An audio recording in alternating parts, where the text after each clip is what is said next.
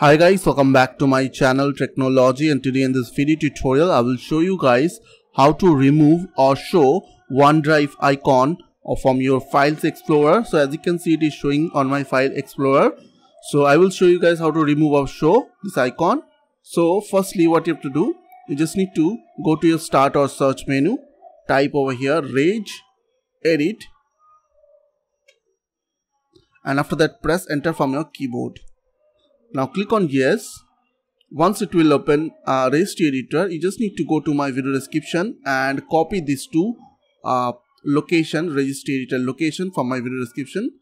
So after that, you just need to copy the first one and just go to this location and remove everything. After that, paste it over here and press enter from your keyboard. After enter, you will see on your right side one system pin to NameSpace tree is showing. So you just need to right click on modify, and value data you need to set over here 0. After that, click on OK.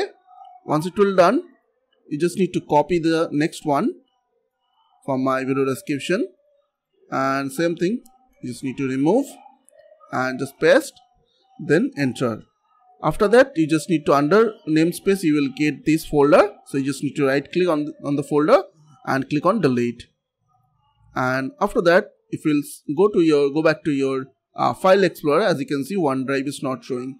If you want to show the OneDrive icon once again, then you just need to copy the first command and you just need to paste it over here,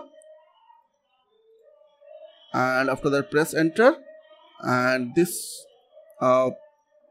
value you just need to set 1, and after that click on OK, then restart your PC and it will show once again. So I hope this quick tutorial will really help for you, and please don't forget to click on the subscribe button, like button and share button, and if you have any queries or question, then comments down below. I will see you guys on the next video. Till then, bye bye, take care.